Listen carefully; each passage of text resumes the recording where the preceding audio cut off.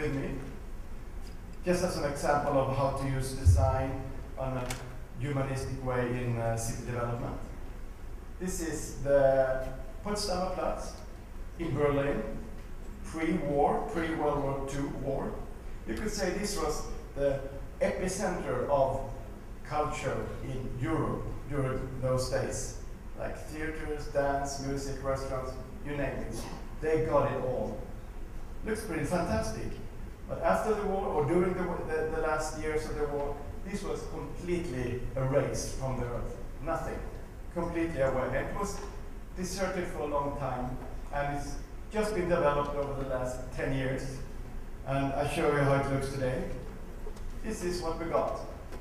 This is exactly the same spot. To me, pretty strange if you see it out this kind of cultural perspective, what we have.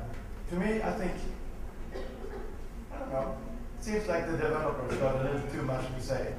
I will share a little about this kind of big scale things, that there is a way to produce things in another scale. And it's this one. This is a perfect example. This is from my hometown Malmö.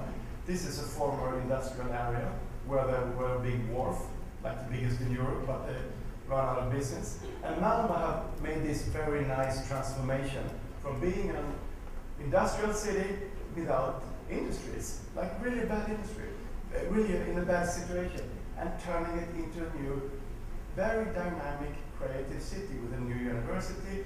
And this is a big part of it. Well, there was this building exhibition where they created, it's called Västra Hamnen, where it's all these kind of small-scale cultural things that is very like holistic and humanistic level, and it's all these green roofs, everything is like with the wind power, a lot of solar energy, it's connected to the big grid we have in Sweden with heat, and it's, you see, because here, all the big developers were forced to break down the size of each development. They divided the different quarters. And it became a fantastic humanistic scale. There are Chinese delegations every week in Malmö visiting this place and say, we want this. We want to take an exact copy of this to China. It's a lot to learn from this project, and it's developing in the whole harbor of Malmö. So now we're coming to the very end. I think I'm on the so this picture I took yesterday, on my Spanish, Pelecuera Francesca. Sorry. I have to say, this is, so far, I've been here for 5 days. This is my best experience. The best experience, I've been having lunch at the W Hotel. Oh, it's nice. But these guys in this barber shop, it's so cool. It's the best thing of my whole trip. And the area is called, I have to write it down, Barrio Jungay. And I see so great possibilities in this area. I understand that it's already a master plan, it's sort of protected, and there is ideas.